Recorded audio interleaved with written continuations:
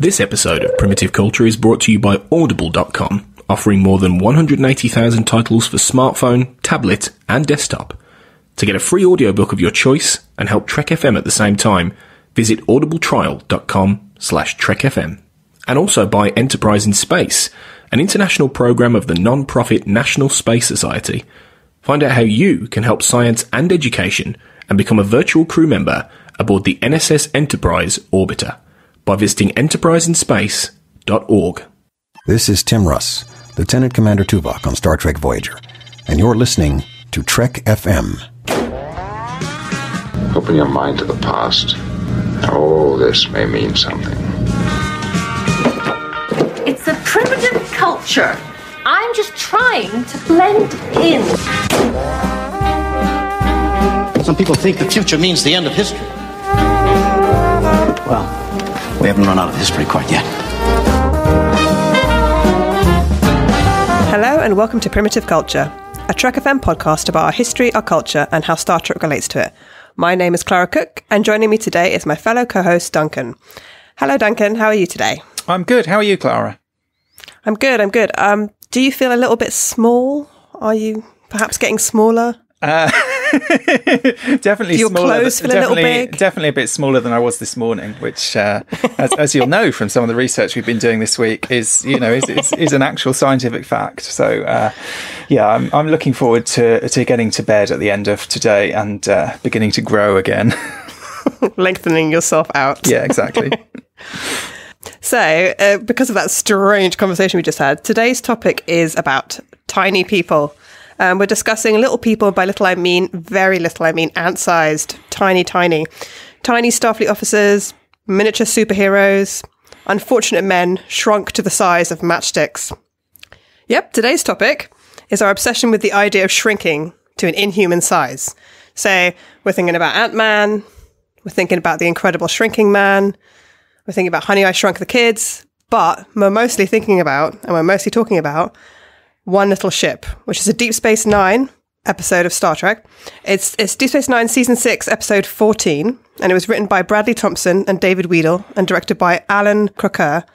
It was first aired in February 1998 and sees Dax, O'Brien and Bashir shrunk in the Rubicon Runabout to basically toy-sized. Well, actually probably smaller than toy-sized. Really, really small. I think they're like half an inch tall or something, aren't they? I think so, yeah. It's they're really small. Probably, maybe like an Eagle Moss style runabout. Something like that kind of size. In typical Star Trek style, the way this is explained is through some sort of strange scientific phenomena. So they're exploring a space anomaly. I can't say the word. They're exploring a space anomaly. Anemone. I've always had trouble with that word. And good job, you're not in Star Trek then. I know, good job. That I'm could not be an occupational hazard. On the bridge of the Defiant. So they're shrunk down with this space phenomena, and through an attack of the Jem'Hadar, they get separated from the Defiant. Their tractor beam gets severed, and they get sort of thrown out of the phenomena, so that they are kind of passing through the phenomena in a different direction, and they end up staying small. And then they have to figure out how to rescue the Defiant from the Jem'Hadar attack. And so there's lots of scenes of the Rubicon of this tiny, tiny, tiny shuttlecraft. So I'm laughing because it is so funny. It's like sort of flying around the inside of the Defiant, flying through the engineering section, and trying to basically open doors by bumping against panels. And also O'Brien and Bashir are beamed at one point into some computer circuitry as tiny men, and they have to change some circuitry basically as tiny people. So it's kind of like a game from the Crystal Maze or something, that bit, I think. They're kind of staggering around trying to work out which bit to unplug here and drag across the floor over to the other side and, stick that into the hole over there.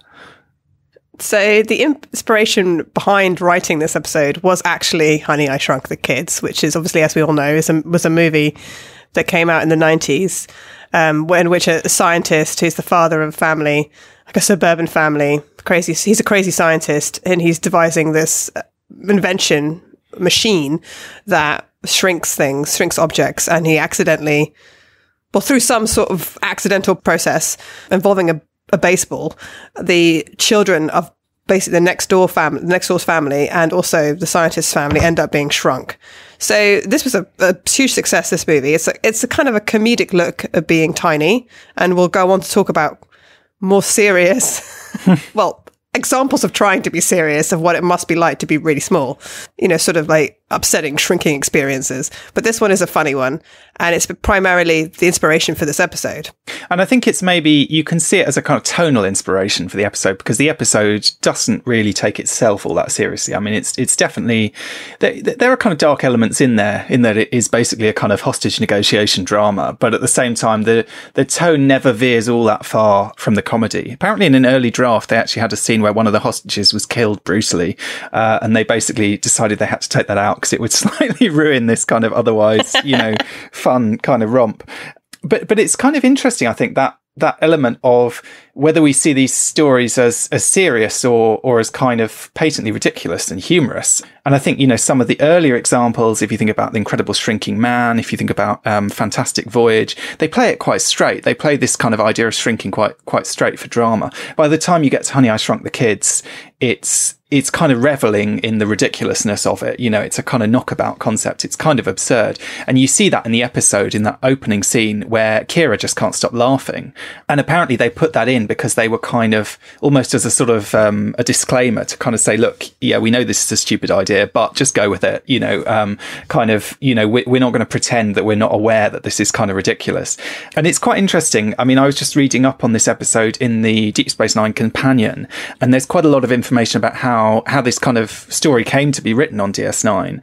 And one of the first things that it talks about is it sort of sets up the story from the reference point of Andrei Bormanis, who was the science advisor.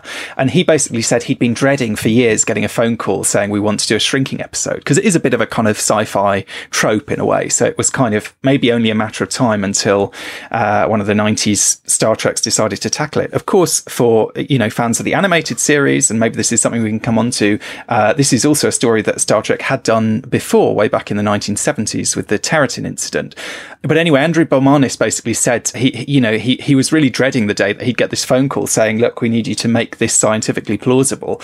And he wasn't sure, as he put it, whether he wanted a credit or a disclaimer attached to his name on the screen, because he thought it would be so sort of unscientific, whatever he could come up with. But I mean, yeah, so there's a bit of kind of hokey science in there, but really, as with all of these stories, the science, it doesn't have to make that much sense. You kind of just have to buy in with it and sort of go with it. And they kind of get that other way fairly quickly. Yeah, the science in the episode is definitely very much fictional. It's very hokey.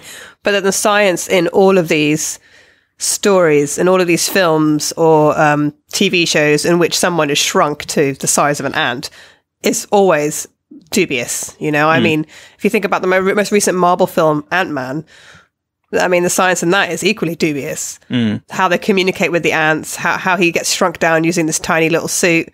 I mean, I think what's very strange about all of these things is not only with the exception of The Incredible Shrinking Man, which is a different example, but not only do the actual people get shrunk, but everything that they're holding or they're wearing gets shrunk as well. So Dax is wearing tiny Dax is wearing her tiny little Starfleet uniform, and at one point doesn't one of them pick up a tricorder? And even in Honey, I Shrunk the Kids, there's a scene where one of the kids pulls out a calculator from his pocket, and the calculator's also been shrunk with him in his pocket. Yeah, whatever, and their clothes as well. Yeah, I mean, that's also scientifically strange. I don't know. I kind of buy that in Honey, I Shrunk the Kids, because it's like that machine can shrink anything. It shrinks a couch just as easily as it shrinks a person. I mean, in the animated series episode, The Terratin Incident, they actually go to some length to explain that, which is kind of surprising for, a show that you might think is aimed at kids. It's aimed at this kind of Saturday morning audience. They bother to explain the fact that their uniforms are shrinking, but the ship isn't, by saying that they bring in this idea that the uniforms are made of this, I think it's like a kind of algae or something, some kind of organic compound. And therefore the uniforms, the people, the animals on board, because there are several animals in that episode, are all shrinking, but the actual kind of physical ship around them is not. So they kind of, I don't know, in a way, I suppose the animated series episode plays it fairly straight, I guess. Again, sort of looking at this, when is this turn? When does it become a ridiculous idea? And I suppose in some ways, the science is ridiculous, but it's no more ridiculous than, this is, I'm not a scientist, I don't know. But to me, it doesn't feel any more ridiculous than like the spore drive or than, plenty of Star Trek science. You kind of just have to go with it. But it's interesting, I think, just going back to the Deep Space Nine companion again, the other side of it is that the writers were very much in two minds about this story idea. And it's quite a funny story. Basically, René Echeverria was the one who came up with it originally, and he'd written it as a spec script before he was on staff. So this was a spec TNG script. So he'd written this TNG script where a group of them go out in a shuttle, I think, and the shuttle shrinks, and sort of along similar lines, and took it to, I think he didn't take it initially because maybe he wasn't sure about it. But then once he was kind of on staff on Next Gen, he took it to Jerry Taylor and said, look, I've got this idea. What do you think?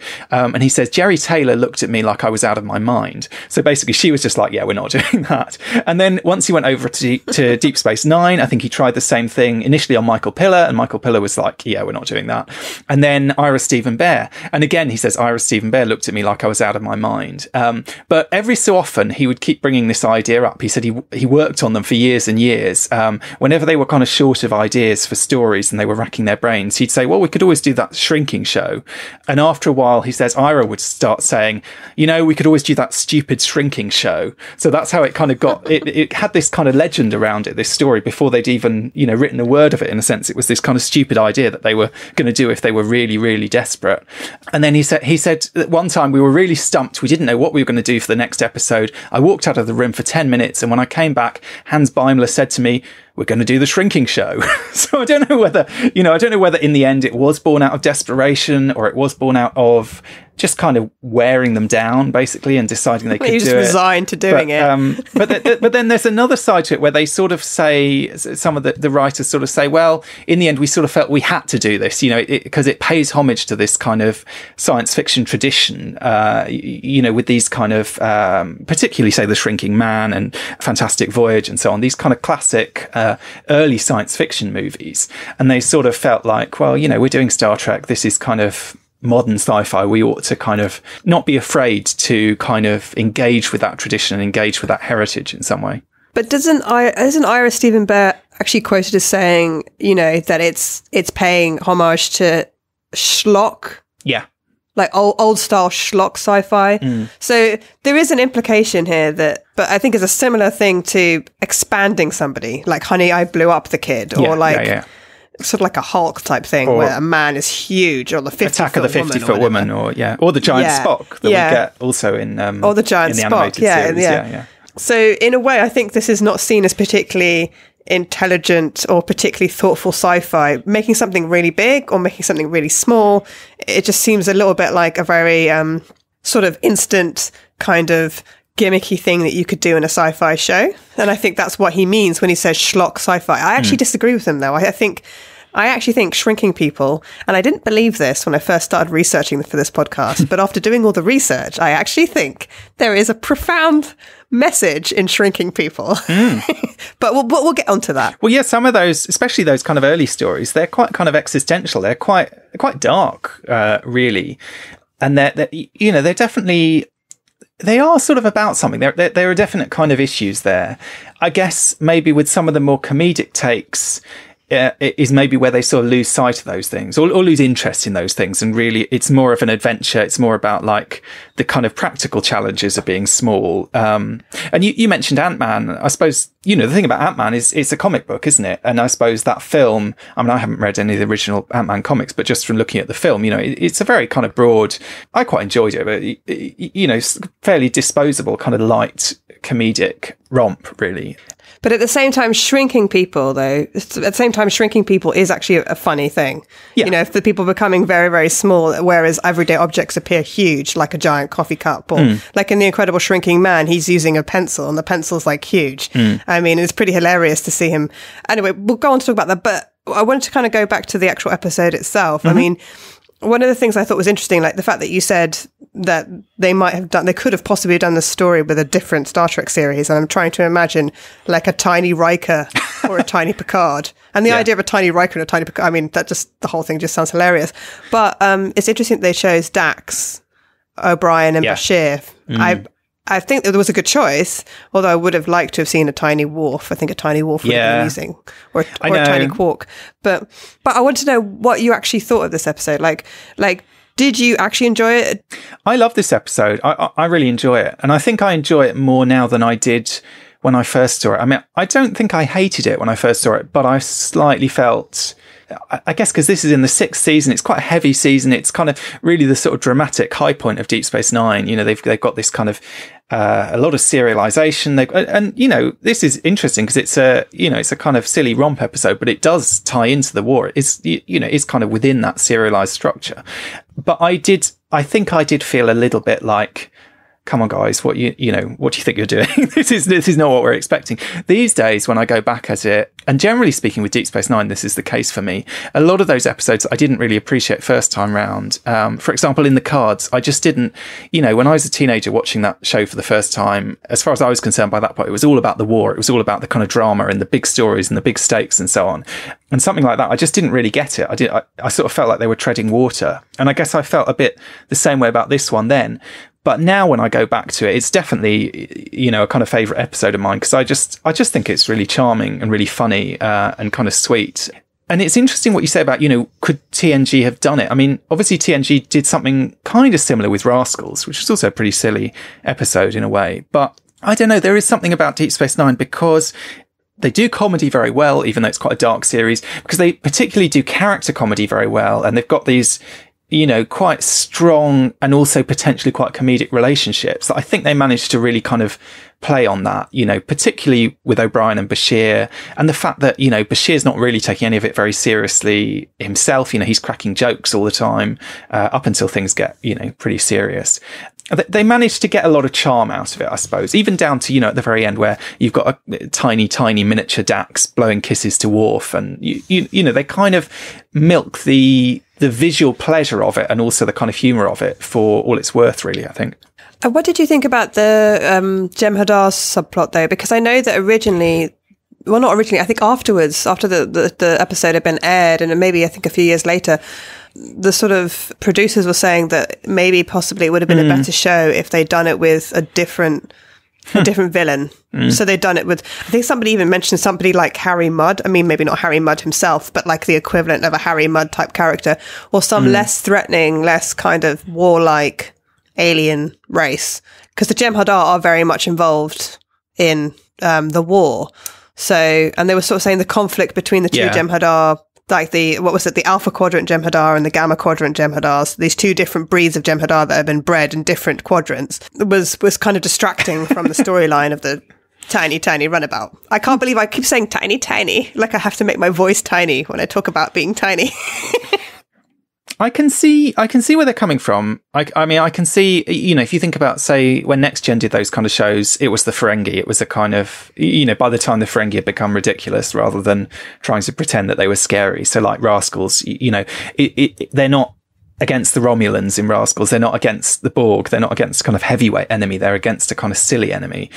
And so in some ways, maybe that would have helped the kind of the tone, because there are sort of fairly substantial chunks of this episode that are not really very funny at all, because the setup is quite dark and they are all going to die, and and they do get some drama out of that. I mean, there's a great scene between Nog and Sisko where Sisko's sort of saying, are you getting anywhere with what you're doing? Because he's trying to crack the codes or something. He's doing some kind of computer thing, and Nog says basically, no, I'm not really getting anywhere. Kind of what's the plan B? And Sisko says, oh, well, the plan B is I'm going to blow up the ship.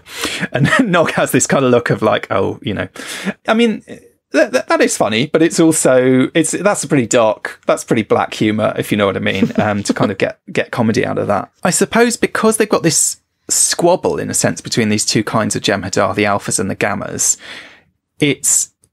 that in a way lightens the Jem'Hadar in some ways. They don't seem quite as scary as they normally do because they're fighting among themselves. They don't seem quite as kind of, they have that kind of nobility that we see in other episodes. And here there's the one Jem'Hadar who's sort of embodying that, and then the other one, it seems a bit more foolish somehow. So I suppose they kind of they take a little bit of the edge off them as a kind of scary villain. But I don't know. I think it works okay, and it's quite satisfying at the end seeing them all. Seeing Little Runabout shooting them off the ledge in the engineering section, and kind of everyone really having a go at them. The one thing I thought is very dark is Worf snapping a Jem'Hadar's neck. I mean, that's quite kind of violent and shocking in a way for what is otherwise mostly a sort of fairly jolly episode. That's probably the moment that came the closest to having that kind of warlike mood that we associate with Deep Space Nine. Well, yeah, because it's a bit odd, because then shortly after that, he's like waving, or he's not waving, but he's peering into the tiny, like sort of screen, front window of the Runabout, watching his wife, who's basically 100 times smaller than she normally is, waving at him, like blowing him kisses. And I'm thinking, he literally just killed somebody. But then it's a time of war, so yeah. But this is Worf. He'll kill someone before breakfast. I mean, yeah. And it's a time of war, and like the Jem'Hadar are pretty much cannon fodder, really, aren't they? I mean, there's a few episodes where the psychology is explored, but they're like the cannon fodder of basically the whole conflict in Deep Space Nine with the Founders. I mean, they're there to fight and there to die. They're not really there for us to care about that much. I think that the actual conflict between two different genetic breeds of like the Jem'Hadar is interesting. I just I think it detracts from the storyline of the Shrunk and Runabout. And I love the storyline of the Shrunk and Runabout. I think there's also something kind of exciting about the idea that you could fly anywhere inside a spaceship in even a smaller spaceship. I don't know, there's something kind of exhilarating about that. And the idea that you could kind of see all your work colleagues from a completely different perspective. And without them seeing you're almost invisible. Yeah, without them seeing you. It's like being a fly on the wall, really, isn't it? Absolutely. And that's essentially what they're doing in engineering, is they're like a runabout on the wall. Yeah. I also think that, I mean, I would imagine that in most cases when they're trying to film outer space scenes using spaceships, or that they normally use models, right? I mean, now obviously a huge amount of it must be computer generated, but back in those days they were using models. So they must have a model of the Defiant, a model of the Runabout. And they would, I mean, even in the original series, you can see that the Enterprise is basically a model on strings that's being flown about in a backdrop, right? To make it look like it's in space.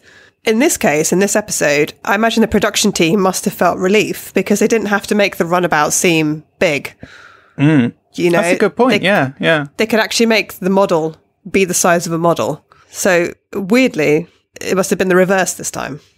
Yeah, and I think that's part of the pleasure of it in a way. Is partly it is, yes, it's the idea of like exploring the Defiant from this kind of a perspective that's not one that we normally see, because it's not first person, but at the same time, because the Runabout is so small, it kind of almost feels a little bit like that. So it's a little bit like we get to kind of sneak around and explore. But I do think there's also something about the fact that, I had a toy Runabout when I was first watching this episode back in the 90s. There's a kind of pleasure of the idea, I think, with a lot of these shrinking films, in terms of the production design, in terms of the kind of aesthetic pleasures of them, the idea of kind of, being a child and playing with toys is kind of in there. And, on one level, you're looking at things where the small objects like the toys, suddenly become huge. So say in Honey, I Shrunk the Kids, there's a toy dinosaur in the garden and they're all terrified of it for a minute and then they realize it's just a toy.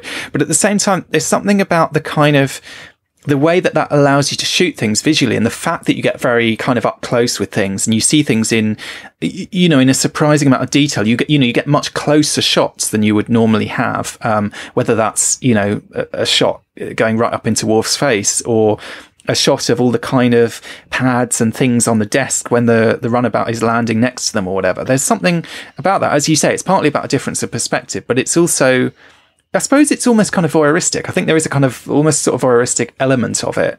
And there's something that's just quite enjoyable about seeing, because you talked about the connection between shrinking stories and, expanding people's stories. But in a way, you get 2 for 1 when you shrink people, because, you get to see them being very, very tiny and, running around like ants. But most of the time, that's not the perspective that you're seeing. Ant-Man is quite interesting because it's quite good at jumping between those two perspectives, and you do see him as a teeny tiny part of the kind of the frame.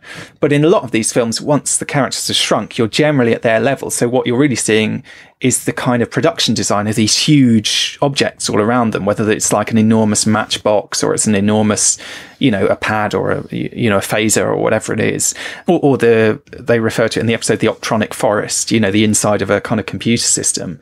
And you're getting to see them in a degree of detail that you don't normally, especially on TV, especially with Star Trek, where, this is Deep Space Nine.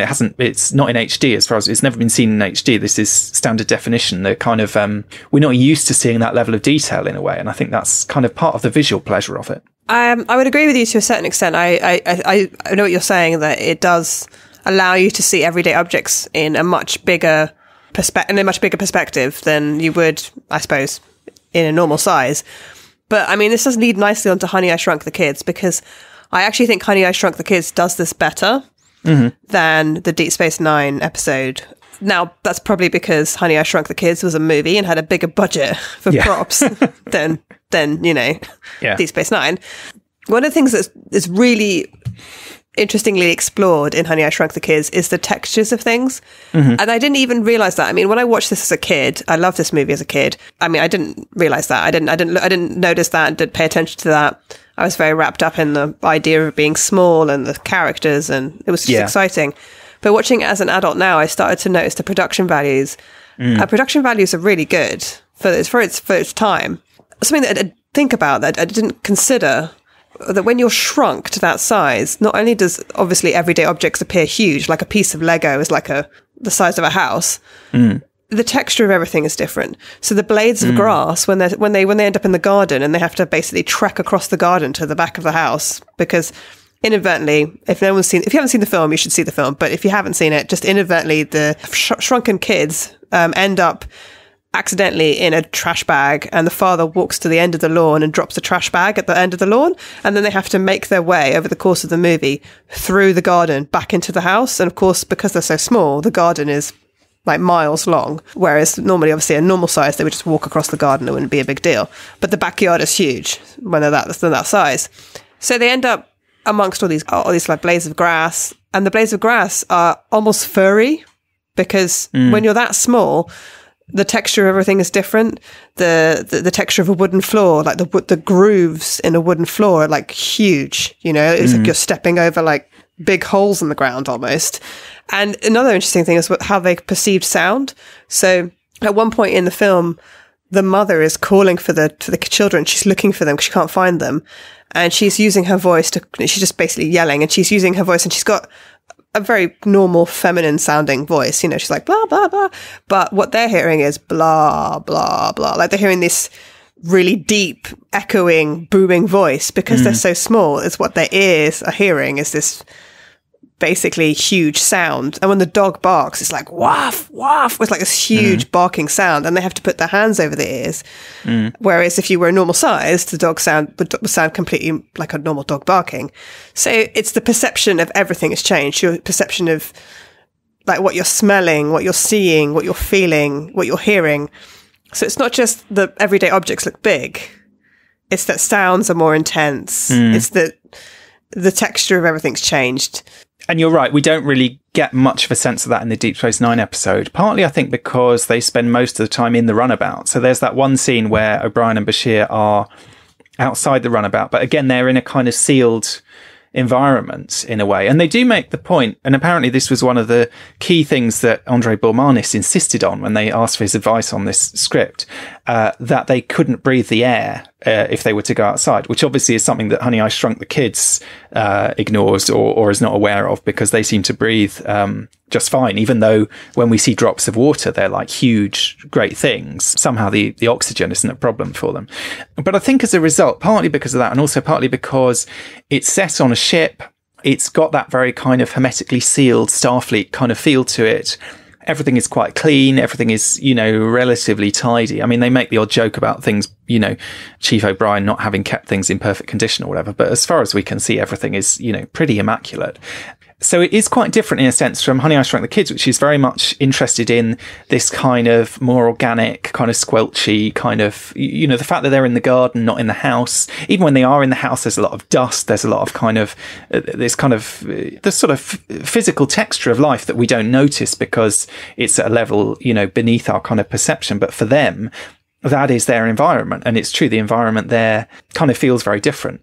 It did make me kind of wish in a way that this episode had not been set on the Defiant, but had been set on Deep Space Nine, because Deep Space Nine is a much less kind of, it's not a Starfleet environment exactly. It's a bit more of a kind of messy environment in some ways. You can kind of imagine there might be more like food on the carpets. There might be a lot of these stories. They have like an incident with a spider, a cat, a rat, some kind of monster character. Basically, it's a kind of small character. Deep Space Nine, we've got the voles. I mean, that was a massive missed opportunity, I think, to have them, you know, being pursued by voles, and that would be very much more in the kind of Shrinking Man, Honey, I Shrunk the Kids kind of vein, but I guess with this story, they're much more focused on, essentially, they're staying in the Runabout. And in that respect, it is more similar to Fantastic Voyage, which was the kind of the reference point that Andrei Bolmanis was picking up on, which is a story where a group of scientists are in basically a submarine and they're shrunk and then put inside a man's body because they have to go and he's got an aneurysm or something in his brain and they have to go and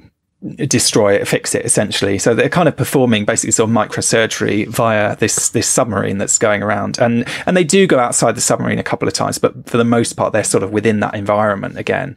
So in some ways, it has more in common with that. I mean, I think it's kind of interesting thinking about what exactly is the key influence on One Little Ship, because Ira Stephen Bear mentioned these kind of older schlock stories, you know, by which I think he does mean The Incredible Shrinking Man and Fantastic Voyage and that kind of thing.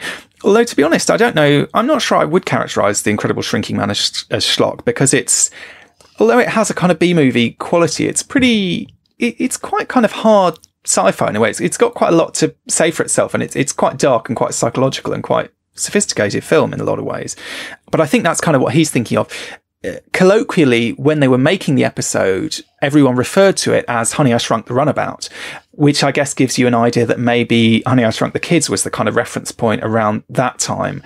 And that may just be because they were making this in kind of the 90s. Honey, I Shrunk the Kids, I think, was 1990, right at the beginning of that decade. But then there were two other films in that series. So I'm not sure when they came out. I remember I saw, because I, like you, I was a massive fan of Honey, I Shrunk the Kids as a child, and I was actually in the States when the second film came out, and I think it was the first time I'd been to see a film in a cinema in America, and I was really excited because in those days it would be like 6 months ahead or something. Like the gaps were ridiculous. So, you know, if you happened to be in America when something you wanted to see came out, you could see it, you know, vastly in advance of sort of when, you know, little old England was supposed to be getting these things, you know. So yeah, exactly. So I think that's kind of interesting. That and maybe that informs the kind of comedy sensibility of it as well, because obviously those are films that are, you know, they're treating things quite lightly. I mean, I was quite struck watching Honey, I Shrunk the Kids as an adult, though. There's no one worries, for example, the kids go missing. The kids from these two neighbouring families all go missing. No one worries that someone's abducted them. No one worries that anything really serious has happened to them. And then, of course, the parents are very worried when they realise that they're shrunk. And there's a lot of comedy out of kind of the parents with these contraptions trying to search the garden for them and, you know, without treading on them, and this kind of anxiety about treading on them. But even things like, for example, when the dad realises that he's swept them up and put them in the bin. So it's kind of played for laughs, his sort of horror at it. But at the same time, I couldn't sort of help feeling there is a kind of latent horror underneath that, because at one level, what he's thinking is he's basically killed his own children. And we're sort of expected to not take that too seriously and to kind of accept the humour in it because it's a funny film and, you know, it's an enjoyable story and it's a kid's film or whatever. But at the same time, there is this kind of sort of undercurrent of the story, which actually is incredibly dark, because he is basically like, you know, and this happens, you know, parents who run over their kid in the driveway or something awful like that. And basically that's what he thinks he's done. He realizes that they've shrunk. He remembers that he's swept the floor. He knows he's put them out in the trash, and he kind of thinks he's killed them. And then he goes on this kind of mad quest to try and find them in the garden, you know, searching every blade of grass or whatever. I don't know. It just sort of made me think, as a child, that kind of side of it didn't cross my mind to take what's happening seriously in any way. But I don't know, as an adult and maybe as a parent as well, it's sort of hard not to think, not to see these parents as a bit mad and irresponsible and so on, and kind of it's not psychologically credible. I suppose that's one way of looking at it. It's, there is a kind of cartoonish quality to it. No one is anywhere near as anxious as they should be, knowing what's going on and how likely all their children are to be killed at any moment. But, we kind of buy that. That's part of the fun of the film in a way. It's interesting you should say that, because actually I watched it with my husband, and both of us turned to each other at one point in the middle of the film and said, this is completely different watching this as an adult. Yeah. Like, we're having a completely different reaction to it. For one thing, I totally agree with you. The parents do not seem remotely concerned about their children until very late in the film, including the parents who are packing up to go on a fishing trip. And, your kids are out in the back garden, you're packing up the car or the caravan or whatever it was to go on a fishing trip. And, the father's like, well, they know we're leaving. They can't be far. And I'm thinking, they're nowhere. Aren't you? I mean, you're about to go on holiday. Wouldn't you want your kids to sort of help you pack the car or be in the back garden or be in the house? But they're nowhere to be found. And they don't seem that massively concerned until they call the police. And even then, they don't seem that massively concerned. But also, there's another element to it as well, which is that weirdly, both of us, because obviously we're like a married couple, we could sort of see it from like the relationships between the wife and the husband, and and also how they were communicating with each other, and how the adults communicated with each other, and the sort of living with noisy neighbors and living next to doors to each other and stuff. I just very much saw it from an adult point of view, as opposed to what I originally enjoyed it as, which is as a kid. I was very much focused on the kids when I first watched the film, and now I was sort of just questioning a lot of it. I was sort of thinking, would it be possible to do this, and why are they doing that? But I still enjoyed it. But I think I agree with you. I sort of very much from a very different point of view as an adult. And in a way, sometimes it's not always good to watch or rewatch something that you loved as a child, because then you rewatching it again can kind of change your perception of it. And also maybe sometimes you want to preserve that kind of idealistic childlike view that you had. I mean, I'm thinking of films that I've watched since and I thought were wonderful, and then I watch them now and I'm thinking, oh my God, I can't believe I loved this when I was about 13 years old. Yeah. I know what you mean. I have to say, I didn't really find that watching it. I found it quite nostalgic, and I found that, I'd forgotten so much of it, and I enjoyed sort of rediscovering it and remembering the things that I enjoyed as a child, as well as, but seeing it in a different context. I suppose the thing is, what's odd about this film in some ways is it's very much billed as a kind of Rick Moranis vehicle, but at the same time, the kind of main story of the film is these kids trying to get across the garden, and then it kind of cuts back and forth to the parents. So I suppose there's this sort of question, like, who is the film about? Is it about the kids, or is it about the parents? And the title of the film is Honey, I Shrunk the Kids. It's very much, like you say, it's this kind of relationship drama. We know the parents aren't getting on, their marriage is kind of in jeopardy. Ultimately, this whole experience bizarrely brings them closer together and kind of saves their marriage. But at the same time, when I was talking about this kind of suppressed idea of like the father's guilt for having potentially killed his children, I mean, that's kind of there in the title of the film, Honey, I Shrunk the Kids. It's a kind of, it's a joke because it sounds so trivial, but at the same time, it's someone admitting to the most appalling, awful thing that they've done, like messing up on the most kind of catastrophic level. And I guess it's one of those things, the film could always go in a darker direction, but it always kind of pulls it back. It always makes it more of a romp. It always makes it lighter. Even, for example, the mother, I mean, this is one of the things I found the least believable, when her two children are going to be out in the dark all night in the garden where there are, ants and bees and various scorpions at one point, monsters that can kill them, not to mention the neighbour's cat, etc., all these threats to their life. And she basically says that she's more concerned about the boy next door trying to get her daughter into bed than she is about any of this. Like, she's more concerned that he's going to be there too than she is about their safety, which is kind of played for laughs. But at the same time, that was a moment that I just sort of thought, wow, what's going on with these people? Their priorities are mad.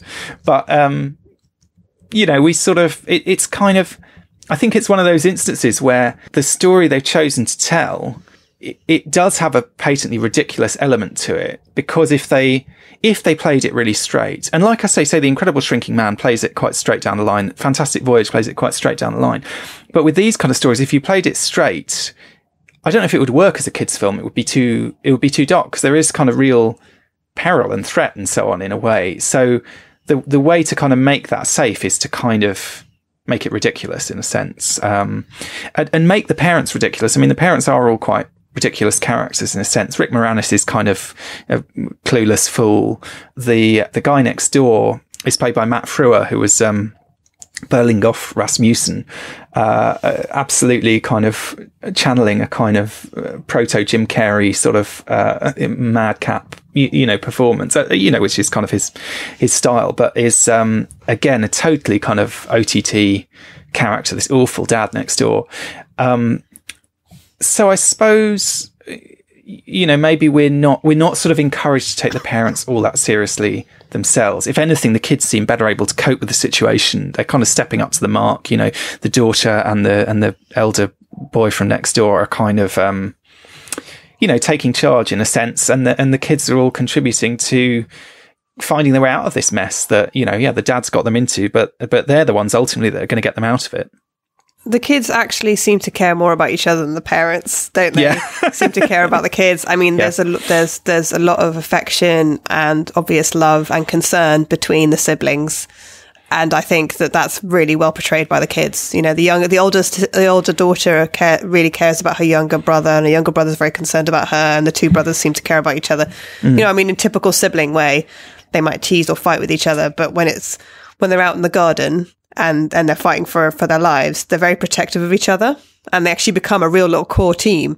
And I think that's kind of nice to see. That's not what you see with the adults. I think one of the things that's really interesting that we should talk about is very much the male element in all of these stories, and this is particularly in The Incredible Shrinking Man, particularly shown there, but it's also something that is shown in One Little Ship, and also something that's shown in Honey, I Shrunk the Kids as well, which is that these stories do have this element of male insecurity about being small, which I don't think the female characters portray at all. So Dax in the Runabout doesn't seem to be concerned about being small herself, physically herself being small. She's concerned about getting the Runabout into the Defiant and then around the Defiant and solving the problems that arise with the Defiant being overtaken by the Jem'Hadar. But she doesn't seem concerned about the fact that she herself is small. Whereas Miles O'Brien, Chief O'Brien, is particularly perturbed by the fact that he's quite small. And he's also perturbed by the fact that Julian may be slightly bigger than he is. And then there's that joke at the end of the episode where Odo sort of comes up to them, in a Quark's bar and sort of says, like, you look slightly smaller. And he's teasing them about the fact that you sure that you've gone back to the same size. You look slightly shorter than you did. And he uses the word petite, which is the key thing. He uses the word petite, which is very explicitly emasculating them. Because it's a word that you would use that is used about women and not used about men. And I think that you're right to say there's something about a kind of crisis of masculinity in a lot of these films. I mean, It goes back, to be honest, I'd say it goes back to The Incredible Shrinking Man. I don't know if he exactly talks about his own masculinity, but his shrinking basically destroys his marriage. And it also leads to this real kind of sense of self-loathing on his part. He actually says, he has the line, "I loathe myself, a worthless midget," which aside from being quite offensive in various ways, kind of gives you a sense of the kind of psychological thing that's going on in that film. And really, that film, it's kind of the second half of that film is a bit more of a kind of adventure story where he, has to escape from cats and spiders and survive on his own. But the first half is much more interested in the kind of relationship with his wife, in the kind of psychological effects of shrinking, in the way he becomes a celebrity, but he sort of despises it. All these kind of issues, and a lot of it, I think, is kind of connected to this idea of masculinity being tied up with size, and being the kind of bigger of the two genders and so on, and being a big man. Yes, I think we see that with Miles O'Brien and some of his anxieties in the Deep Space Nine episode. We also maybe see it in the fact that we have this conflict between the traditional Jem'Hadar and what are called the Alpha Jem'Hadars. And yeah, we know they're Alpha Jem'Hadars because they were bred in the Alpha Quadrant. But at the same time, it also kind of hints at this idea of the kind of alpha male and kind of alpha masculinity. And in a lot of these stories, what you see is that there's the main character who embodies a sort of different version of masculinity. So say Rick Moranis, for example, is the kind of, Rick Moranis is a kind of archetypal, although he doesn't shrink in this story, he is your kind of go-to Hollywood little man. That would be how you might characterize him. Do you know what I mean? He's not physically strong. He's kind of quite a sweet guy. If you think about, say, Little Shop of Horrors, he's the kind of slightly hopeless, kind of slightly sweet guy who's always being bullied by the kind of macho alpha male types. So in that film, it's Steve Martin, who's the scary dentist. In Honey, I Shrunk the Kids, he's being bullied by the neighbor, basically, who is absolutely this kind of alpha male, wants to go out fishing, talks about how he was on the football team at school when he was younger, and bullies his son for being too small, as he sees it, and not being physically strong enough and not being the kind of the son that he wants, in a way.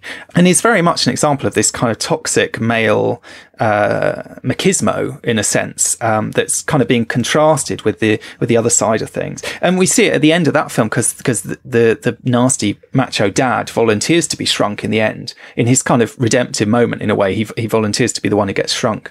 And then when he gets bigger again, his hat is slightly too big for him. So there's this kind of anxiety about, has he really gone back to his full size, or has he ended up slightly smaller than he was meant to be? There's an interesting moment in the film where his wife actually chastises him for his treatment of his older son, and she's before the kids have even been shrunk, she sort of says, you make him feel this big, and she uses her thumb and her forefinger to measure out like basically a small inch. She sort of holds her fingers up and says, you make him feel this big. And it's almost like this foreshadowing of the fact that he will actually be, in like 20 minutes time, shrunk by the machine. He will actually be that big in reality. It's quite clever, really. It's all about men being insecure about their size. And it starts in The Incredible Shrinking Man very early on. It starts even before he started shrinking, but he doesn't know he's shrinking. He's still like normal human sized. He's still like 6 foot something or whatever. It's like, I don't know, 5 foot or whatever, 5 foot something. So he's still like a normal height, really. But he starts realizing that his trousers are slightly bigger. And the first thing he worries about is that he's losing weight. And he still looks like a normal, healthy, normal man, but he starts worrying about losing weight. He starts worrying about being slightly shorter, and it's definitely like an insecurity confidence thing. It's got nothing to do with the fact that he actually thinks he's shrinking, because at that point they don't really know that he's actually shrinking. And I guess in a way he could be worried that he's got some sort of illness that's making him lose his weight, but I do think it's got something to do with his own sense of self. And it's very much his insecurity about being small is very much kind of linked to his marriage. So he doesn't understand how he can still be married to his wife despite the fact that he's going to be small. And in a way, obviously he's shrinking abnormally. So it's not what you wouldn't necessarily link this to, like, normal men who are just shorter generally or smaller. But the idea that men who are small or skinny or slight, can't have successful marriages or can't have successful lives as men, it's really a strange, outdated concept if you think about it. I mean, there's plenty of short men who've married plenty of women. It's not an issue. But I think in a way, watching the film now in 2018, I really struggle to take it seriously. In fact, I actually took the second half of it, the more adventure part of it, more seriously. I had kind of maybe the opposite reaction to you. Really? I actually spent the first half of the film like laughing, and not only laughing, but like crying with laughter. I mean, the bits where he's using a giant pencil or he's lifting a giant coffee cup, and it seems it's strange. When he was a normal sized man, I didn't find it funny. When he was worried about losing weight, I thought that was sort of sad. But then once he hit that point where he was like child-sized and he was sitting on the sofas and his legs were dangling, or at one point he like gets really angry and upset and he goes for a walk at night, and it's like this little man walking along the sidewalk, and then there's these like normal-sized people walking past him, and then at one point I think he's trying to use the telephone, and he picks up the telephone's kind of big. it was strange. When he was in that middle size, there was just something very funny about it. It's because he was so angst-ridden, and everyone was talking to him like he was normal, but he was. It's also the fact that he's the size of a child, I suppose, but he has these very kind of adult concerns, maybe as part of it. It's kind of there's and the fact that, you know, again, like with the production design, you see these kind of oversized chairs and this oversized, you know, there's an element of kind of a doll's house or some kind of I don't know. I know what you mean. There is something funny about that, but I just sort of felt like, and once he got so small, that was different. I just sort of felt like it's surprising how invested the film is in the psychological impact of it on him, though, and he becomes quite unpleasant. I mean, given that he's the hero of the film, you know, his marriage basically. Well, his wife is still with him afterwards, but he's already started having an affair with a smaller woman, basically, because he meets this woman who, you know, is his size, and then seems to be kind of having an affair with her while his wife is still the one kind of looking after him at home. And it's interesting then when he starts shrinking again and he becomes shorter than her. Or even not, I'm not sure if he's even shorter than her, but he says to her at one point, you used to have to look up to kiss me, and now they're the same height. And he just can't cope with that. So he can't cope with the idea of his wife being the same height as him. I mean, I sort of think there is a more serious aspect to it. If you think about it in terms of, say, a man who suddenly becomes disabled for some reason or is confined to a wheelchair or something like that, you know, and you get a lot of these kind of issues in real relationships where suddenly one person is dependent on the other. And I think for a lot of men, it is probably hard if you know, if you've been the breadwinner, if you've been the kind of bigger, stronger one, if you've been the one who always, you know, carries the bags, who does all the sort of heavy lifting, all that kind of thing, to suddenly not be able to do that, it you know, potentially does create this kind of crisis, which is certainly what it seems to create for him. So I sort of feel like in the first half of that film, he has this kind of psychological crisis almost, which is very much concerned with his masculinity and ideas about being a man and so on. And then the second half of the film, or towards the very end of the film, he has this more sort of existential crisis about what it means to be human in an impossibly vast universe and all this sort of thing. But there's definitely that kind of sense that the shrinking sort of shines a light on something. And it is always a man that's shrunk. I mean, although we have the 50-foot woman, it's typically men who are shrunk in these stories. The other film that it makes me think of actually, is the film Inner Space, which was an 80s film. I think it was about 87, maybe. Has a slightly kind of Back to the Future vibe about it in a way. It's kind of sci-fi romp. It's again quite silly. It's quite humorous. But again, it's very much focused on this kind of question of machismo and kind of male identity. And basically what happens in Inner Space is you've got these two lead characters.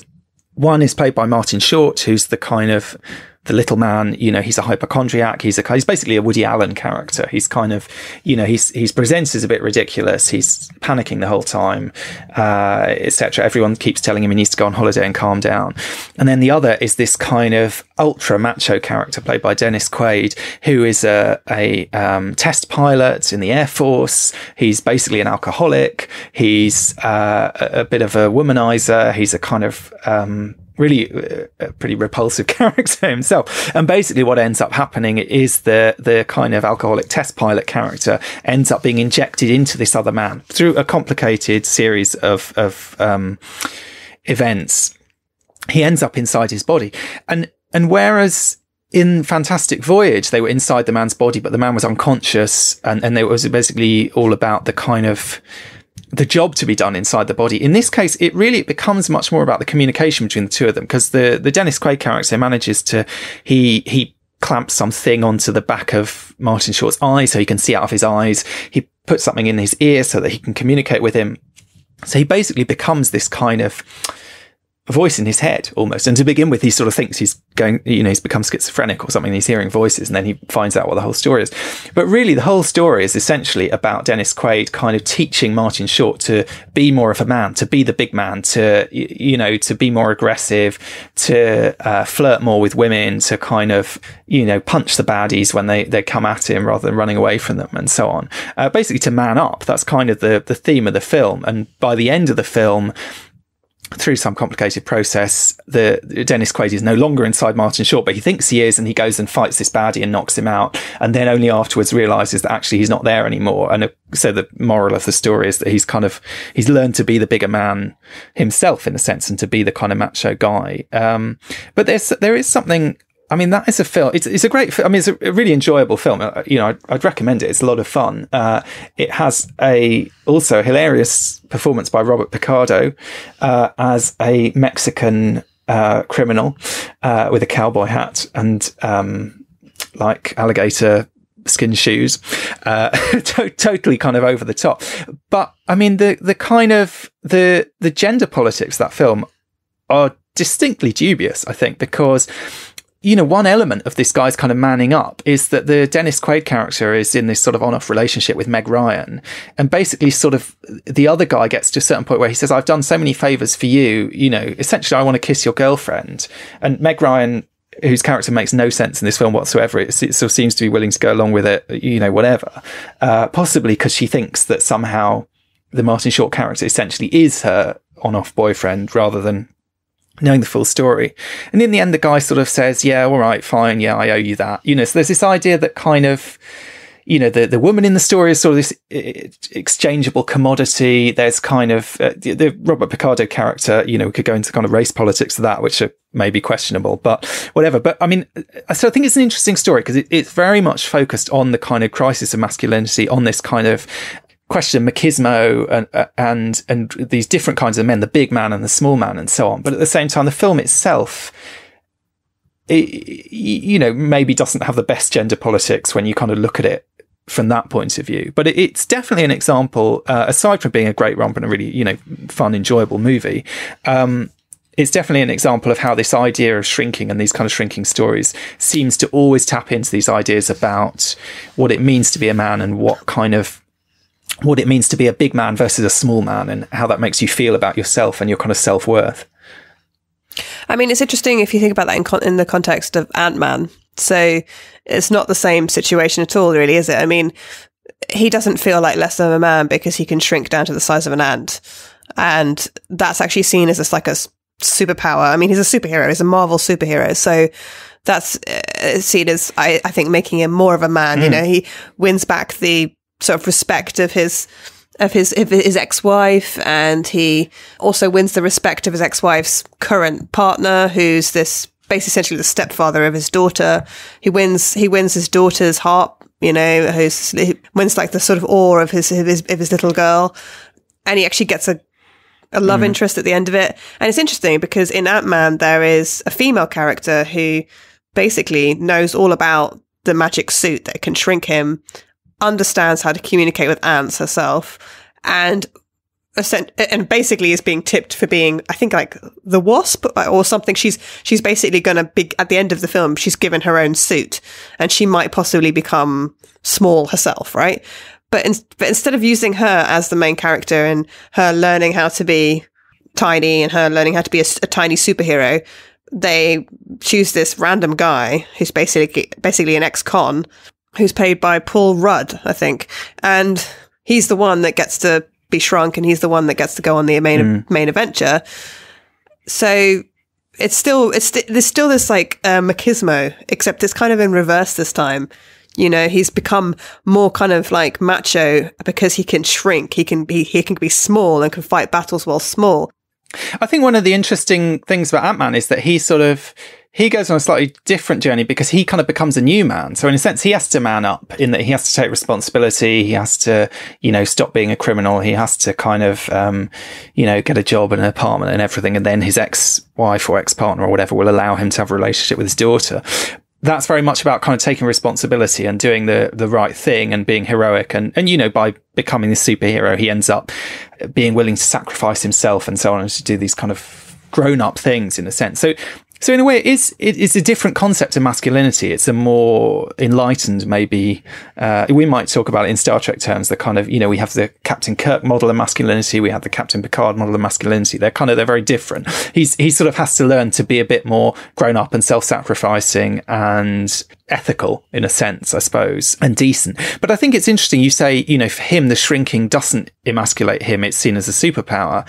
I think the key thing there is he has control over it. He can turn it on and off. And actually the way that Ant-Man functions as a superhero, it's not just that he can be incredibly small. It's the fact that he can go up and down, up and down, up and down at the push of a button that gives him this kind of edge. So he can, and in his kind of training montages and so on, he has to learn how to be capable of making that transition quickly enough to kind of use it to his advantage. So I suppose that's quite different, because in most of these stories, they, one way or another, they get stuck in at the small size, and there's some kind of tension over whether they'll ever go back to their normal size again. And that does happen to him right at the end, but for the majority of the film, he kind of has control over that. And actually in Captain America Civil War, so one of the other later Marvel films, he actually appears in it and he uses the suit to actually become giant. That's interesting. So he doesn't only just get small, he actually becomes like giant, I mean, ridiculously huge, like a 50-foot man, basically. So it's not really about just being small, is it? It's about him completely changing sizes. I think there's an interesting element with this film which is the element of, which also you see in Honey, I Shrunk the Kids, which is that the ability to communicate and use the wildlife at that small dimension. Obviously in Honey, I Shrunk the Kid, they're trying to get across the garden as fast as possible.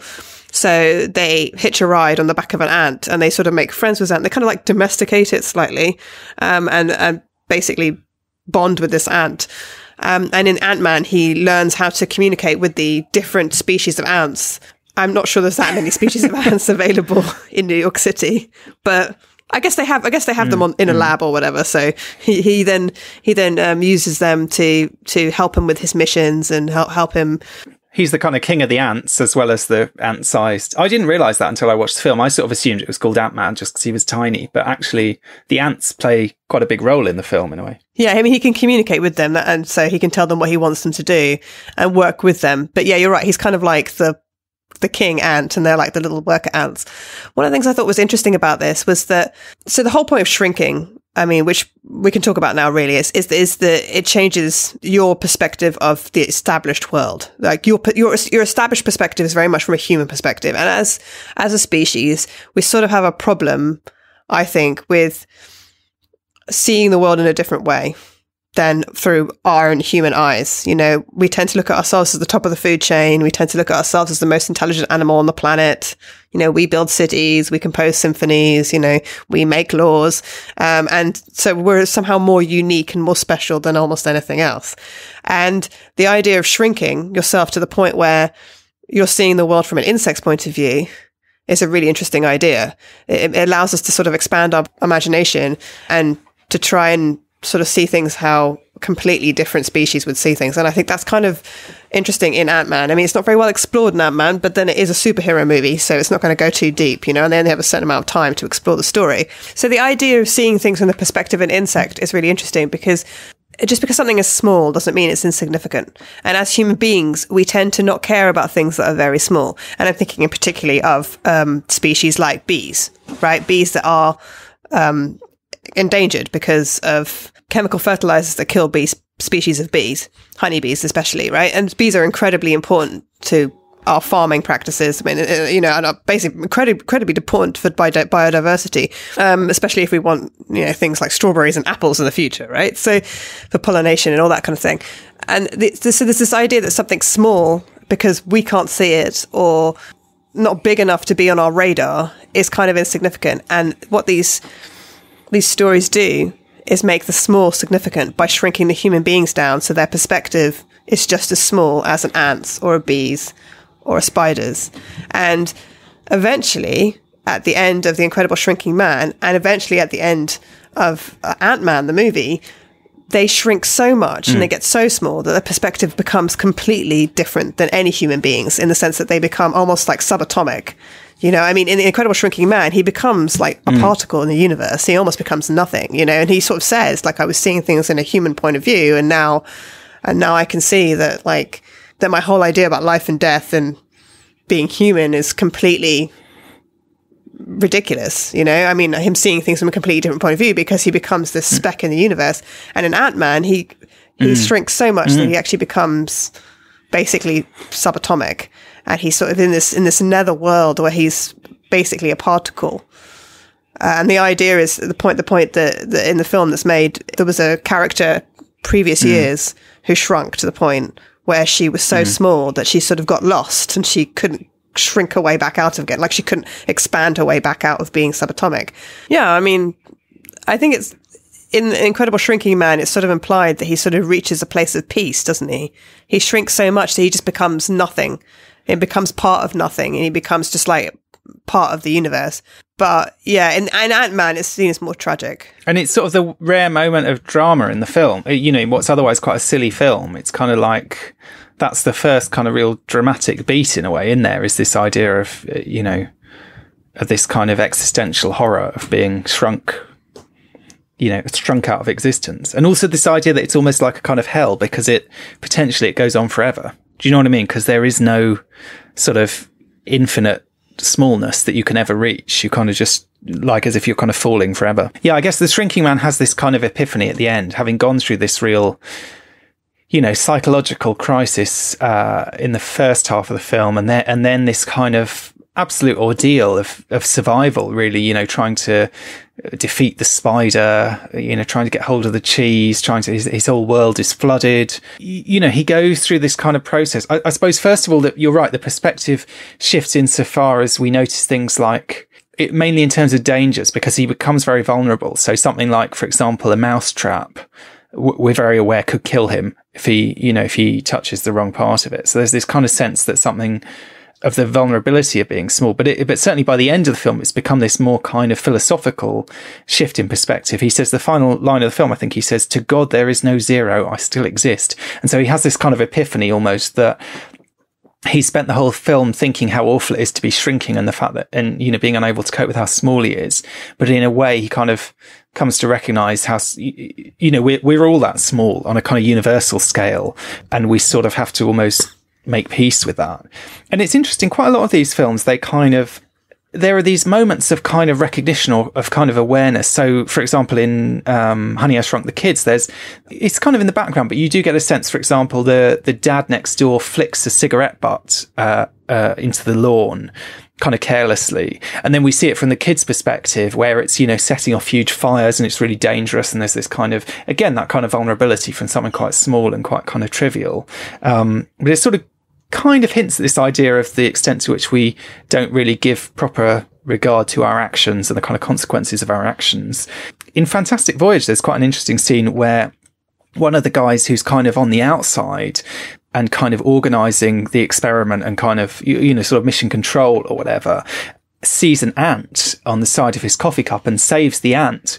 And one of his colleagues kind of gives him a funny look and says, you know, you carry on like that, you'll end up like a Hindu.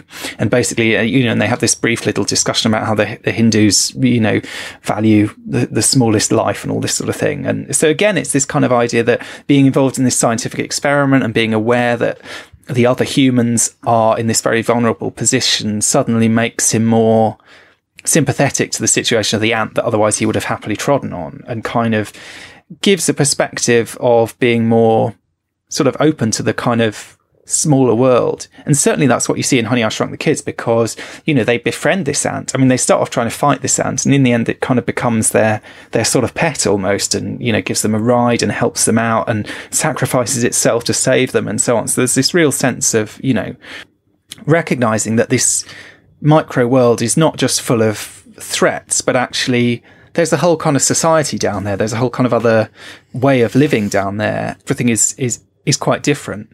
And I suppose in some ways it ties into this kind of sense of, you know, with these films, say with Fantastic Voyage, and again with Inner Space, with these films that are set inside the human body, again, there's this kind of idea of how kind of wondrous the body is from the inside. There's this kind of, it's vast, it's quite beautiful. There's a lot of, you know, in terms of the production design in those films, it's not about building giant matchboxes. It's about kind of realizing these kind of impossible vistas of the inside of, you know, an artery or, you know, the inside of the brain or these things like that.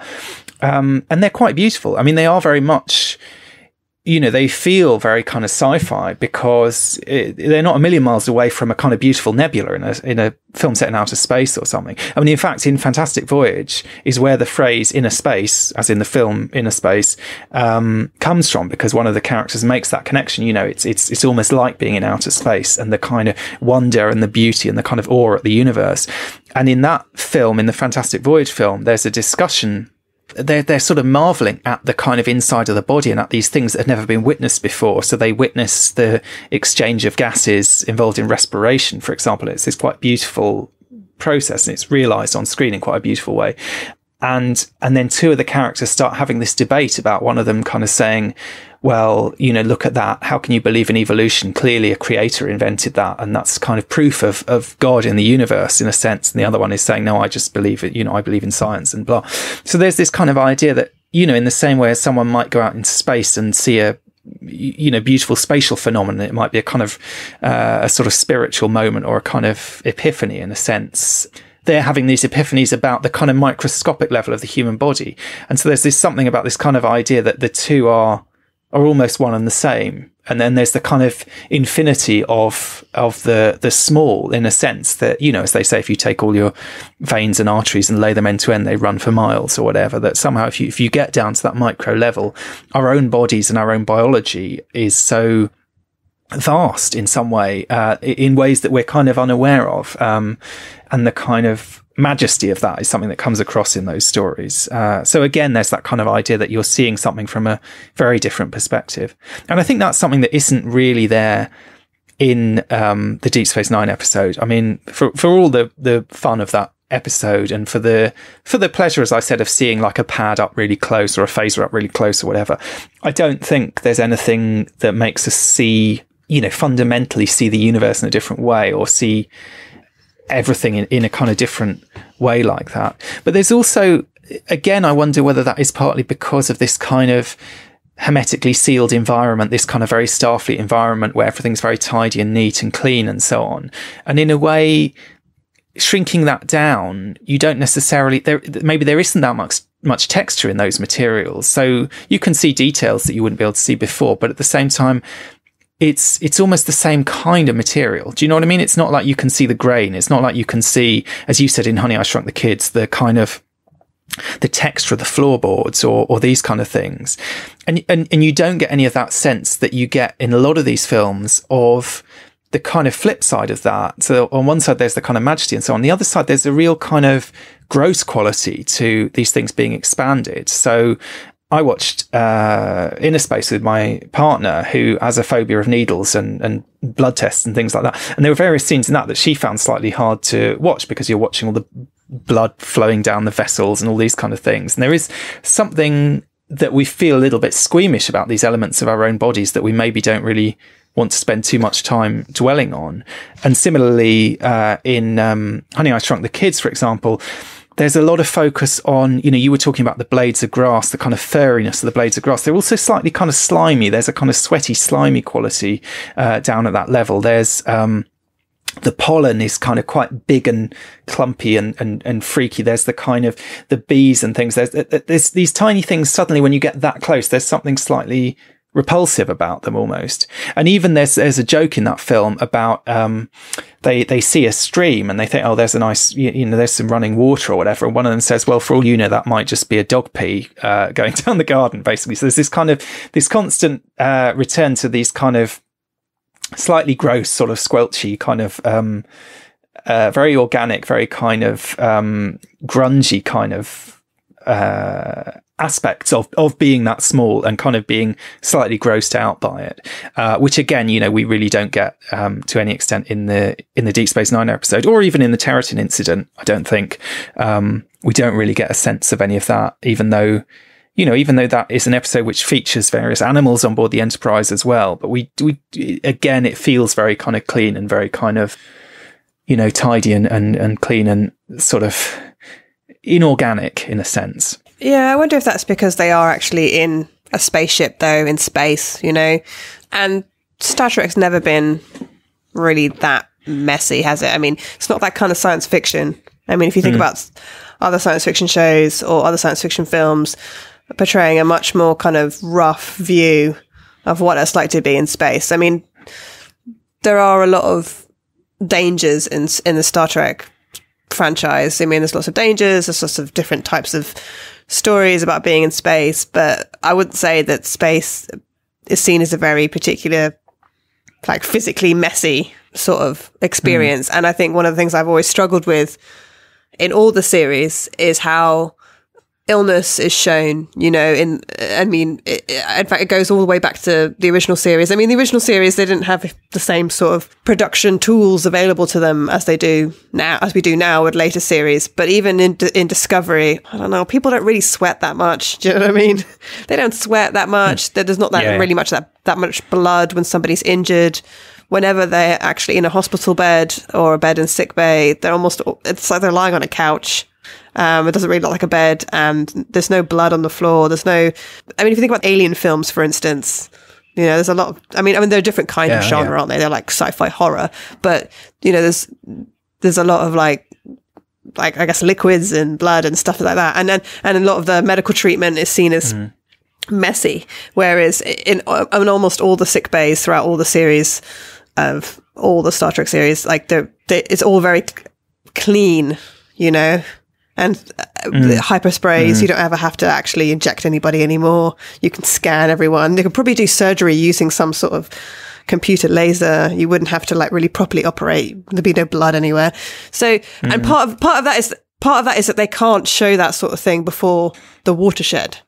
Do you see what I'm saying? So part of that is, I mean, I'm not sure about it now because now I know everything's being shown on, digital demand now. But like before, it was part of it. They couldn't show that before too much gore or too much graphic, I guess, bodily fluids, I guess you would say, before a certain hour. And it has to be family friendly entertainment. So, and I know Honey, I Shrunk the Kids is, and I was a little bit surprised to see that the two of the characters did get injured from being, flung off the flying bee, and there was a little bit of blood on their face. Yeah. But actually, in that case as well, I mean, none of them are really that seriously injured. And if they are injured, it doesn't look very graphically frightening or anything. Most of the gross out stuff in Honey, I Shrunk the Kid is like, dog pee, like ant mucus. Yeah. It's very much like goo. The kind of thing that you would find like slime, like in something you would find in Ghostbusters or something, like in a kid's film.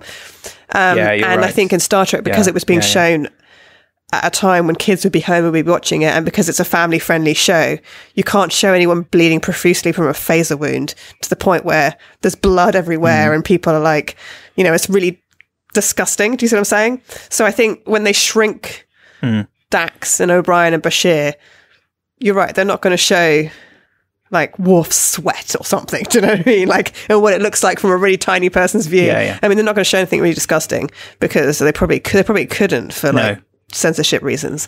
Whereas perhaps in some of the other films, they're films that maybe are meant for adults. So that's why they're portraying a darker side of shrinking. They're portraying a more disgusting idea of being close to the human body at like a really subatomic or tiny level, One thing it makes me think of when you were talking about Discovery as well, I mean, this is slightly off topic of what we're talking about, but I was quite struck by the fact that in Ant-Man, there is actually a moment when he goes to that subatomic level where we see a tardigrade. And of course, in Discovery, we have the kind of, what we call the tardigrade is actually a kind of macroscopic version of a tardigrade. And that's quite an interesting one because I think if you look at pictures of tardigrades, which are these extremely tiny things, there is something slightly repulsive about them. There is something kind of gross about them. Somehow they managed, in the tardigrade that they created for Discovery, it was quite sweaty and it was quite kind of greasy and so on, but they also managed to make it kind of vaguely cute and somehow to kind of marry that. And I don't know if that is partly about the size of it. I don't know whether partly what freaks people out about creatures like that is the idea of going down to that scale somehow. There is something kind of, I don't know if you find that. I certainly find that looking at these kind of sort of microscopic things, or, sometimes where the people look at like, like mites, seeing them blown up to some huge size so that you can see what they really look like. There's something it makes your skin crawl. Do you know what I mean? And I think that is maybe because there's something that there's a level of kind of physical reality in a very Star Trek sense. Maybe we kind of want to go along in this sort of lofty way, sort of above ourselves, almost like thinking that it's our minds that are walking around and our bodies are just kind of moving them from place to place. Do you know what I mean? And somehow all these kind of very physical, very kind of, once you get to that smaller level, you're kind of almost embodied in a different way. Do you know what I mean? Because you become more conscious of the kind of physicality of being a living being, in a sense, and the kind of untidiness of that. I think it's very much about the fact that these things are very small, and so that we aren't aware of them on a regular basis and we can't see them all the time. I think the idea that something isn't a size in which we can grapple with it ourselves as human beings in our own view of the world, I think is a very disturbing one for the human brain, human perception of our planet. And I think, I just thinking back on years ago when I went to visit I think it was like I can't remember, it was an exhibition in like a botanical gardens in Paris years ago when I was a kid with my parents, and they had very, very strong magnifying glasses, magnifying sort of lenses, and they were trying to sort of show very small creatures on certain things. And they had a dirty sock, and they were trying, they had this magnifying glass with this highly charged, I don't know, whatever it was, camera or something, and it was showing the very, very, very tiny insects that were on a dirty sock. And then they had a piece of moldy cheese, and they were showing cheese mites on cheese. And then they actually had some images of what the creatures that live on your eyelashes. And there's a particular type of creature that lives on your eyelashes that you can't see, which when you see it blown up with a camera, it sort of almost looks a little bit like a dinosaur, some sort of weird, strange, like lizard-like creature. But it's these tiny, tiny, tiny, tiny, tiny animals that, or I don't know, I guess you could say maybe like at the molecular level or whatever, that we don't see on a regular basis. And there is something kind of really creepy about that, to think that there's these creatures that are so small that are living everywhere around us all the time now, that they're on everything that we touch, that we can't see. Because we have to kind of be aware of what's in our surroundings, of what everything is that we have in our close vicinity. And also the ability to actually manipulate it as well. So there's just it's interesting that in Ant-Man and Honey, I Shrunk the Kids, they go down to ant level and they manipulate the ants. It's like human beings have to conquer every sphere or every environment they're in, including the environment of insects and the environment of the small environment, the tiny environment. And in a way that does link to Star Trek, because that's about human beings or humanoid creatures, because let's be honest, most of the aliens in Star Trek are humanoid, with a few exceptions here or there. In terms of science fiction, Star Trek isn't really that imaginative when it comes to thinking up different types of biological creatures that exist in outer space. So Star Trek is about the humanoids kind of conquering the universe, exploring the universe and making it their home. And in a way, that's kind of what they do in Honey, I Shrunk the Kids, and it's kind of what he does in Ant-Man. And it's what the hero fails to do in The Incredible Shrinking Man. He fails to conquer his universe, but he does talk about it at the end of the film. He sort of says, like, before he becomes so small that he's basically an atom, he does say, "This is my world and I'm going to conquer it." And that's a very human impulse. I don't know where I am, I don't know what's going on, but I'm going to control the situation, I'm going to conquer it. And that's what they do in One Little Ship as well.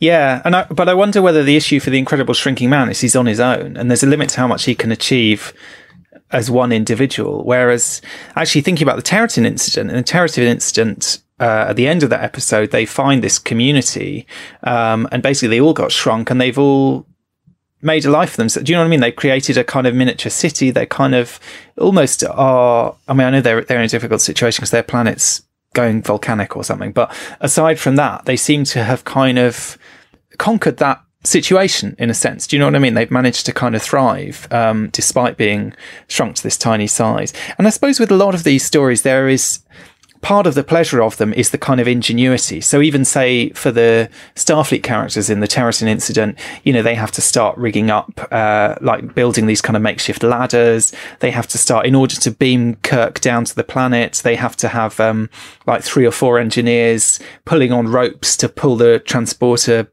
thingies up and down. So there's a degree of kind of mechanical ingenuity, like human ingenuity, to kind of solve problems that is brought out in a lot of these stories. I mean, the Shrinking Man, he has to fashion a weapon, he has to fashion clothes, he has to kind of do all these quite basic kind of things that I suppose separate human beings from other animals, in the sense in that we use tools. We kind of find ways of not just accepting our environment around us, but kind of manipulating it and using things, in a sense. And in Honey, I Shrunk the Kids, it's not so much, I mean, the kids are ingenious to a certain extent, but it's also the dad's ingenuity in the kind of levers and pulleys and contraptions he's devising to try and search for them. Again, there's this kind of idea of dealing with the situation by kind of almost kind of scientific means and kind of coming up with solutions. But I think it's interesting what you're saying about this kind of, these bugs and this kind of, so there's maybe this kind of body horror, this kind of physical horror about these kind of small things that are crawling all over our skin that we're almost unaware of. And possibly that kind of, I don't know, I sort of wonder whether that connects to fears about death and, being eaten by worms and all these, and, our bodies dissolving and all these kind of ideas that we don't really like to think about. But then there's also this kind of more existential horror of once you go below that level, and say in Ant-Man, there's this talk about the subatomic, when you go subatomic, then you've kind of almost like human life is meaningless or something. It's almost like a kind of eternal damnation. It's this sort of, other impossible world, in a sense. And I suppose we do have these weird kind of anxieties when you think about the atomic level, and a lot of these stories, they hang on the fact that the reason that things are able to be shrunk is because so much of them is empty space. And, we know kind of intellectually, if we studied science at school or whatever, that, on a molecular level, the majority of space is empty, if you see what I mean. At the same time, things feel physical on our level. And so it's kind of hard for us to comprehend that. But I think in the way that you were talking about going out and conquering the universe or whatever, or kind of making the galaxy a safe place, there is that kind of existential horror of the kind of space within. And when you see these stories that are kind of delving into the kind of submicroscopic, into the kind of quantum level, there's a kind of existential horror of the quantum that we can't really wrap our heads around. Funnily enough, although Honey, I Shrunk the Kids doesn't go there, the name of the dog is Quark. And aside from being Quark being character in Deep Space Nine, of course, Quark is a subatomic particle. So again, there's a kind of a hint at that kind of smaller level of things and the kind of strangeness of it. So moving on now to talk about how people being shrunk is often used for laughs. And I'm thinking of one of the most recent films, Downsizing, which starred Matt Damon, which I haven't actually seen, and although people have told me has actually quite a sad ending, the trailers made it look like a lot of it was being played for laughs. A lot of the actual idea of being very small and everything else being really big was actually being played for laughs. And there is obviously a lot of humour in One Little Ship, Deep Space Nine episode, and obviously there's a lot of humour in Honey, I Shrunk the Kids as well. But there's also other examples in Star Trek where people being small is viewed as funny. So I'm thinking of when the Doctor in Voyager is shrunk, and there's one particular situation where isn't he beamed into engineering, or he's sort of like conjured up in engineering, and he's very, very small. Although his voice is the same, isn't it? I think his voice is normal, but he's quite small. And he's quite annoyed about it. And I suppose that's it. I mean, thinking about the comedy, I think that's where the comedy comes from. And maybe that's true if you think about someone like O'Brien, who's obviously got a lot of issues about being shrunk. Because the Doctor is such a kind of self-important character, being shrunk for him is really kind of, it's not so much emasculating, but it is sort of disempowering, and it kind of subjects him to ridicule. And there's that great scene where this huge Janeway kind of looms down and is talking to him about it. And also he's trying to order her around. He's invoking his kind of medical privilege and saying she needs to take a break and so on, because she's been working too hard. And he's doing this as this kind of like 2-inch high version of himself. And B'Elanna and Harry are kind of, who are responsible for the fact that this has happened because they messed something up, are kind of, sort of trying not to snigger in the background, and he's pretty annoyed with them. There's that episode, I think that's Persistence of Vision, but there's also the very second episode of Voyager after caretaker. The first episode that we sort of really get to know the Doctor at all is Parallax. And in that episode, he's gradually shrinking. It's kind of the B plot, so you might not necessarily think of it as part of that episode so much. The main story is it's kind of the B'Elanna episode. It's where Janeway decides to make her the chief engineer because she realizes that, you know, she's a brilliant scientist as well, and they have their kind of lots of people love those, you know, those great kind of sciencey moments the two of them have together and that real kind of bond that's formed. But the kind of B story, in a sense, that keeps cutting back to is the Doctor in sickbay gradually getting smaller and smaller, and getting more and more annoyed that no one's kind of noticing him, and kind of this is being sort of ignored. And one of the weird things about the way they do it in that episode is he doesn't shrink. He seems to shrink like vertically, but not horizontally. So he's getting more and more sort of squat and squished and kind of out of proportion in a sense. So he's not like in these instances where he's kind of actually being miniaturized. He's just almost like his projectors are going wrong and they're kind of distorting and shrinking him. But again, I think even though, you know, we don't really know the Doctor as a character by then, we don't know how kind of self-important he becomes later on. But there's still this kind of sense that him being shrunk is kind of, it's sort of humiliating for him somehow. And the fact that no one is bothering to deal with it really is kind of makes it, you know, even more humiliating somehow. And so there's this kind of, but we kind of laugh at him for the fact that he's shrinking. There doesn't seem to be any peril or any real kind of worry that he's going to fade out of existence altogether, or, you know, something terrible is going to happen. It's more just kind of a bit like in the vein of, you know, Worf getting a spot in Insurrection, or, you know, someone else having something kind of embarrassing happening to them that they don't really want everyone to be aware of. So why is being shrunk so funny? Like, why do we find the idea of human beings being reduced to a teeny tiny size so funny? Well, I don't know. And I wondered, you know, I don't think it is a coincidence. It's nearly always men that get shrunk, and particularly for comedic effect. I mean, I know there's, you know, one of the characters in Honey, I Shrunk the Kids is the teenage girl, but at the same time, you know, in all of these other stories, pretty much, it's always men who get shrunk. And I think, you know, there is something of the pleasure of seeing someone sort of taken down a peg. If it is a kind of self-important character, there is something about the kind of comedy of embarrassment almost, I suppose, about some of that. But, I don't know. I think maybe it's also just the kind of the ridiculousness of it in a way. I mean, if you think about it, like, it goes back to, I don't know, I was going to say Alice in Wonderland. It also goes back to sort of Gulliver's Travels, I suppose. But, you know, we've always had these stories about, you know, teeny tiny people, as you keep saying, or you know, that kind of interaction between the big and the small. And particularly for children, I think a lot of these stories, you know, they're kind of aimed at children one way or another. And, you know, maybe for children, there's something even more appealing than that, because children are smaller than adults. They play with toys, which are even smaller than them. You know, and for children, their toys are more real than they may seem to the rest of us, however much we enjoy playing with our Eagle Moss starships or whatever. So I wonder whether there's something about the kind of pleasure of kind of blurring those lines. And maybe as an adult, we recognise that as kind of ridiculous, but at the same time, we also find it kind of entertaining at the same time. So it's been really interesting to take a close look at shrinking and the Star Trek universe from the point of view of a teeny tiny person, but that's not the only subject that's been discussed on the network. So here's a look at what you might have missed elsewhere on Trek.fm this week. Previously on Trek.fm, The Orb. All right. And as for Avery Brooks' ability to portray this mirror Cisco in a way that was believable to everyone else. I mean, it's just awesome. It's his personality. It's like he's in a way better as a mirror than he is as Prime, right? Continuing mission. I saw his Romulan Stormbird ship, which is impressive, I have to say. You know, it's a good-looking ship, yeah. Yeah, it is a good-looking ship. It's a good-looking ship. Awesome firepower. Yeah, it is Starfleet's worst nightmare in our film.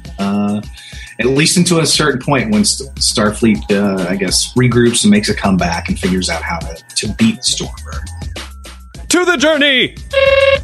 I think what I love about the Captain Proton sequence is it's such a Tom and Harry bromance thing. It's like Geordi and Data playing Sherlock Holmes on The Next Generation. It's so charming. Would you be Captain Proton or would you be Buster Kincaid? If we were doing Captain Proton right now. I can't be one of the good guys. I'm sorry. You would be Arachnia. Or no, you would be Chaotica. I think I'd be Chaotica's henchman. Oh, okay, yes. I see that. Yeah, because I don't want to be the fully evil dude who's everybody's trying to destroy. I want to be the guy behind the evil dude. See, I could totally pop out and go, the jig is up. Yeah, you could. Captain Proton is here. I'd be a great Captain Proton. Oh, no, I saw you more as Buster Kincaid. Oh, really? I'm a Buster Kincaid? Buster. Oh, man. Thanks, Suzanne. Isn't that the way of things in life? You view yourself as a Captain Proton, but really you're a Buster Kincaid. Standard Orbit. To me, Star Trek history is like Earth history. It's like, oh yeah, well in 2265, the Enterprise looked like this. That's ridiculous. That'd be like if you make a movie about New York in the 1950s and the World Trade Center is there. Like, well, that's wrong. That's not how it was, you know? But I have to remember that this is fiction. And we're all here to have a good time. And that's what else is happening on Trek.fm. Check out all these shows and join the conversation about your favourite corner of the Star Trek universe and beyond. You'll find us wherever you get your podcasts. If you're an Apple user, be sure to hit the subscribe button in Apple Podcasts on iPhone, iPad or Apple TV, or the desktop iTunes app to get the latest episodes as soon as they're published. And please leave us a star rating and a written review. If you're not an Apple user, we've got you covered as well. You can find our shows on Google Play Music, Stitcher, TuneIn, Spreaker, SoundCloud, Windows Phone, and in most third-party apps. And you can stream and download the MP3 file from our website or grab the RSS link. We'd love to hear your thoughts on today's show, and there are many ways for you to do that. The best place is to join the larger conversation at the Babel Conference, our listeners group on Facebook. Just type in Babel, that's B-A-B-E-L, into the search field on Facebook, and it should come right up.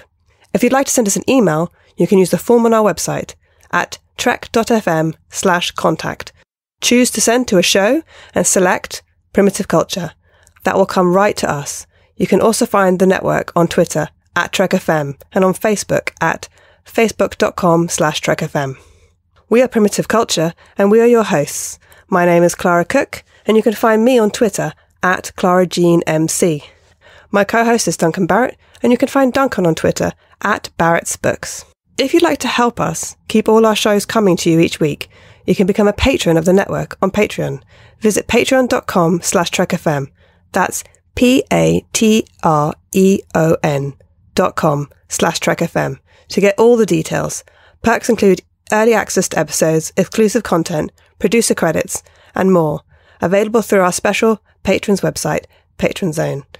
It requires a great deal of money to produce, host, and distribute these shows each month. We really appreciate any support you can give us and hope you'll join the team. Again, you'll find all the details at patreon.com/TrekFM. Now I'd like to express a big thank you to our executive producer, Amy Nelson. You can find Amy Nelson on the Earl Grey podcast on Trek FM. So thank you everyone for listening to this episode of Primitive Culture, a Trek FM podcast about our history, our culture, and how Star Trek relates to it. You're blended already.